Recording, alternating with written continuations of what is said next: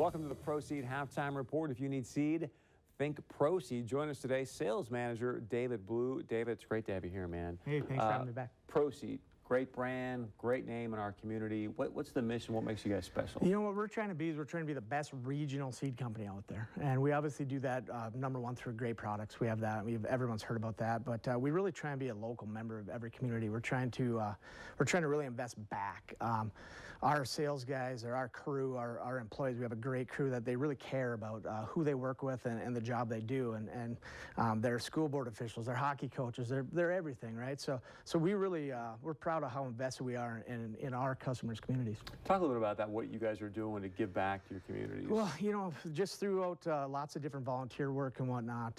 You know, there's one great program that I don't know that we've really spoken about much, but we do something every Christmas time where every one of our customers, every one of our retail stores gets to choose a recipient of a donation that we give back, you know, based off of sales and whatnot. So we've been able to give back to fire departments, we've given to local schools, given to youth sports, high schools, whatnot.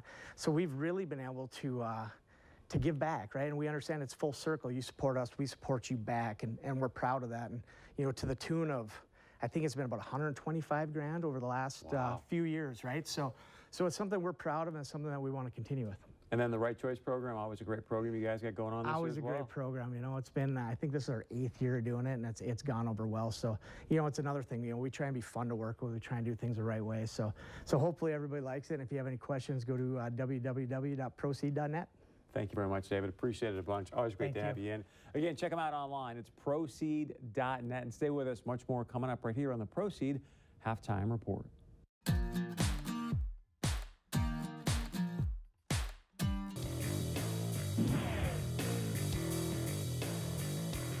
Welcome into our Fargo studios, the Proceed Halftime Report. The Bison leading Western Illinois 17-7. Kind of a slow start again for the Bison offensively. Yeah. But the good news is they've got a 10-point halftime lead. And that's what's most important. That is what's most important, because and again, at the end of the day, they did not panic. All you care about is that final score on your side, saying more numbers than the final score on the other side. Is that how sports work? That is how the football game should go.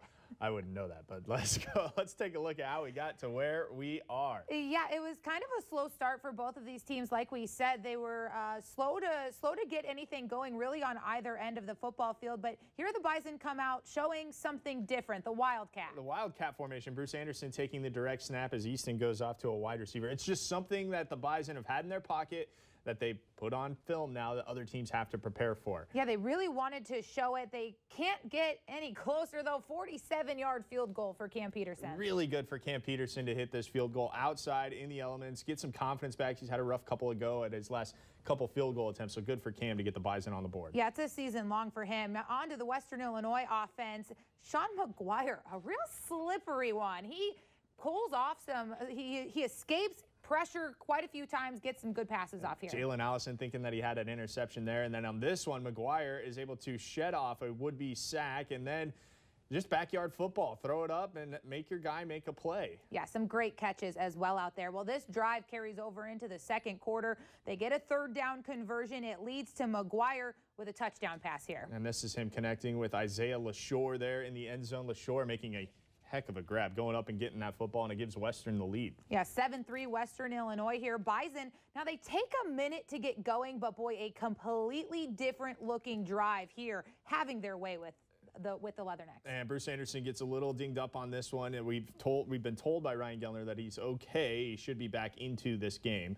Well, the Bison on this drive showing that Delta formation a couple times. This time, Easton Stick keeping it, and he's off to the races. Back-to-back weeks, Easton Stick should have had a long touchdown run, but he gets stopped just short of the goal line. This time, it's Lance Dunn punching it in. Yeah, an 8 plays, 75-yard drive, 10-7 NDSU leading now. Lance Dunn doing a great little dance there in the end zone. Western driving again here. McGuire dropping back. Marquise Bridges lays the hit.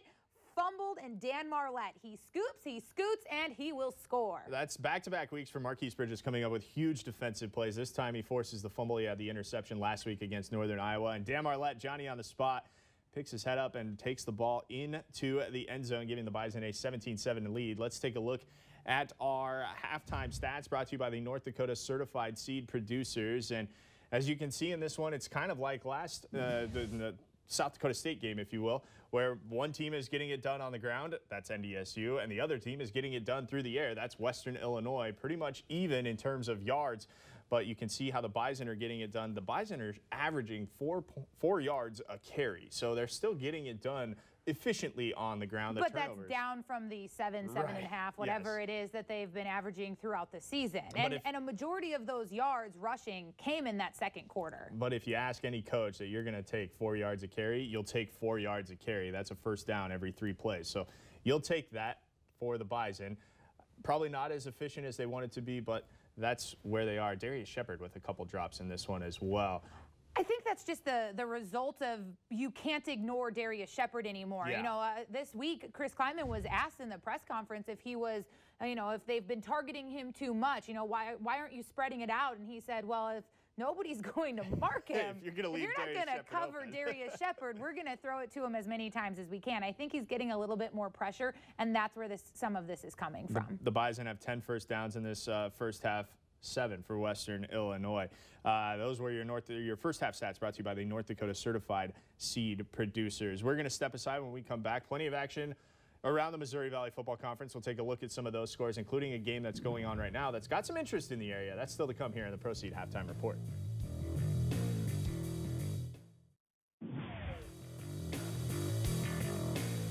Welcome back inside the Proceed Halftime Report in our Fargo studios. North Dakota State leads Western Illinois 17-7 at the halftime break. Let's take a look at some other action going around the Missouri Valley Football Conference. In action at halftime as well, Northern Iowa has a 21-13 lead over South Dakota. That game in South Dakota at the Dakota Dome. Other action happening today, Missouri State able to beat Indiana State 29-26. Illinois State able to roll Southern Illinois 51-3, and South Dakota State a 36-7 winner over Youngstown State. Not good for Youngstown. They are reeling right now. South Dakota State able to pick up back-to-back wins after dropping that one against the Bison.